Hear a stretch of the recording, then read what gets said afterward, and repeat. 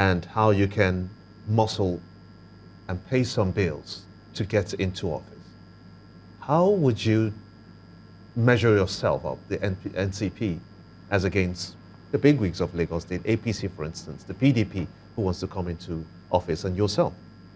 Well, you are right. Money has been a very big challenge for us because the people we are competing against have been in government, and they've been able to amass quite a lot of resources for themselves.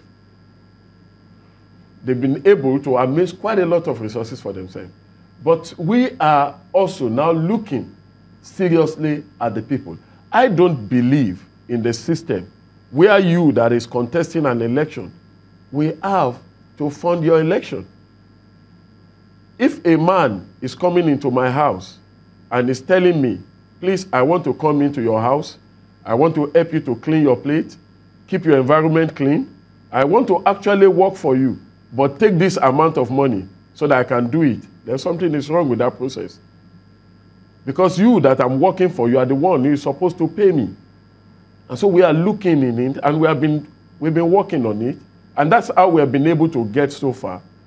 People themselves contributing a little here, a little there. I'm just a poor parish priest, but friends, associates saying, oh, we actually believe in you, we believe in what you can do, we believe in service.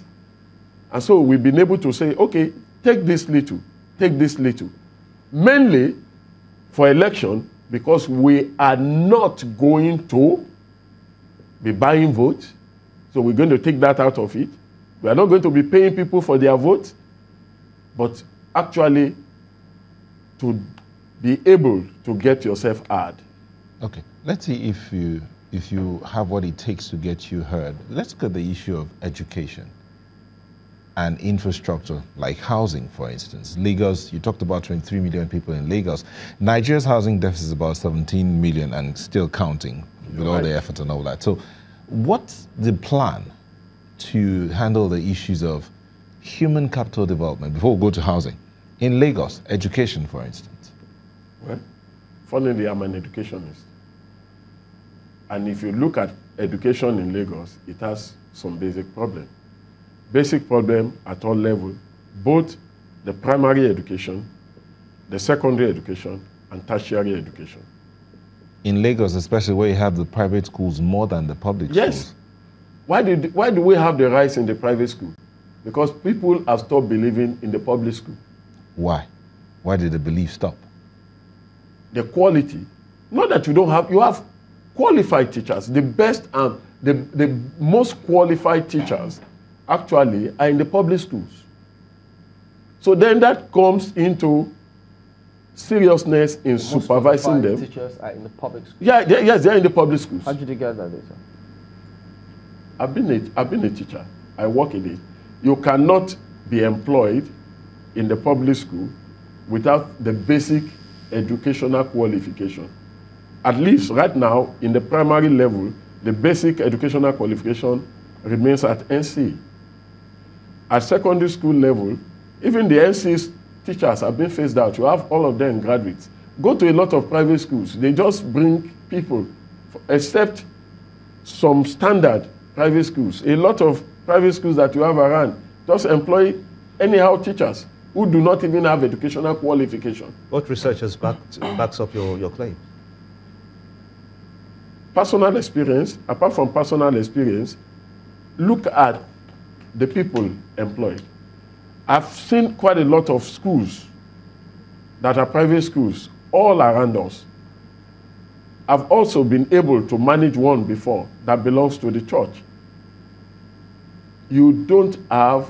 They can't pay for those, or they don't actually want to pay that high amount to get the qualified teachers. And so you see in the public school, teachers are running and getting more training. So the church didn't pay for the best quality teachers? No, I'm not saying that.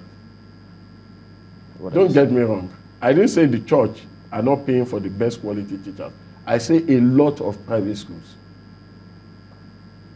A lot of private schools.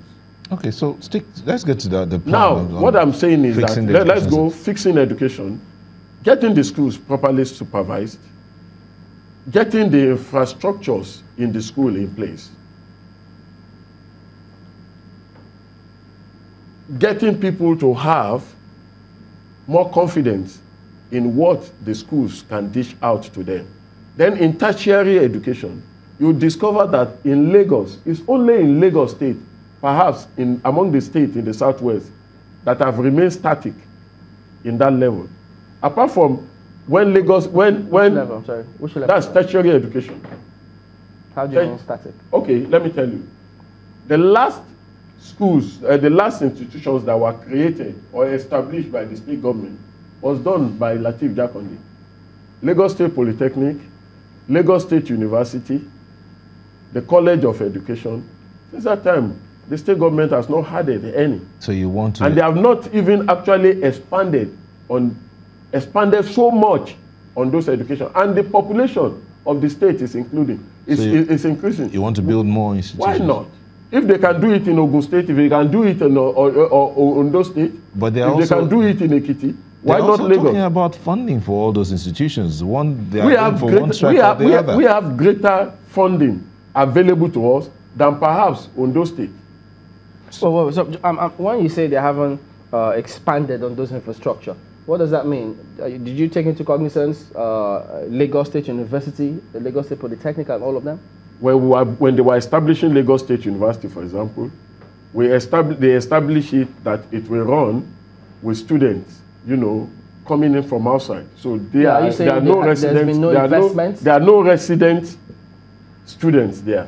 But it was built with the purpose that with time, hostels will be done. It has not been done, even up till now. I'm trying to understand your point. Are you saying there's been no investment in Lagos State University? No, there have been investment, but we could do better than that. Definitely have been investment. What specifically do you want? I did a master's program in LASU, for example. I have a master's there in educational management. We'll come back to this in a moment. Don't go away.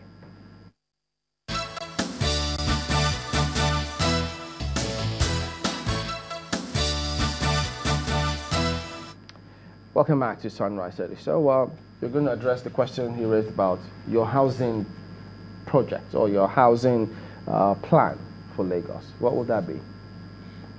First, we have got to create and build more, this time around, affordable, not the type of affordable the present government is talking about. You are talking about affordable, and the basic man on the street cannot afford it. Yeah, but Lateef Jakonde did it. What stats are you working with? I mean, Lateef Jakonde did it with the low cost.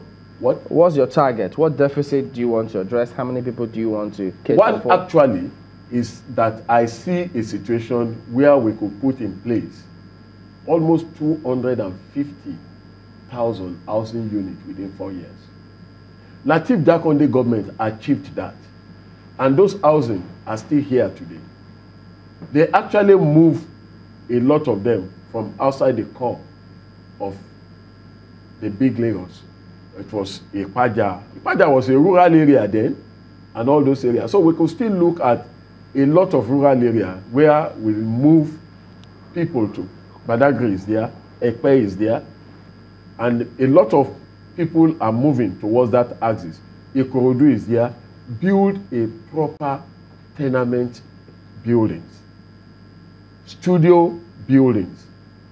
If you look at the low-cost housing unit that was built by the then MPN, for example, the one we have in Ikorodu, it's just a one-room apartment, one-bedroom apartment.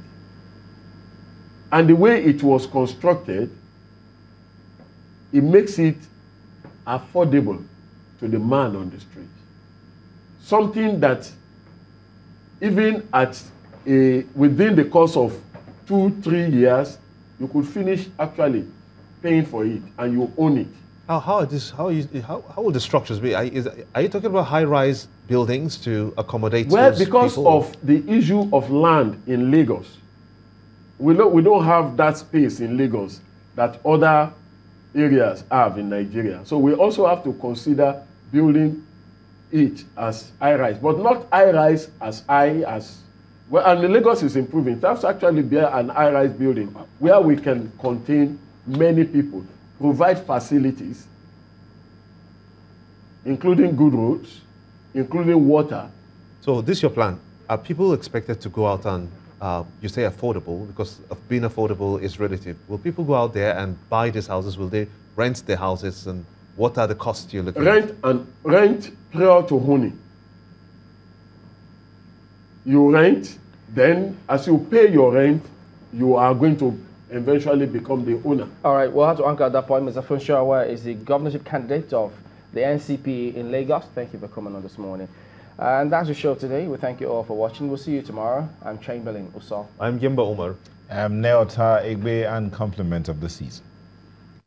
The views and opinions expressed by guests on this program are those of the maker and do not reflect the views, opinions, and endorsement of Channels Television.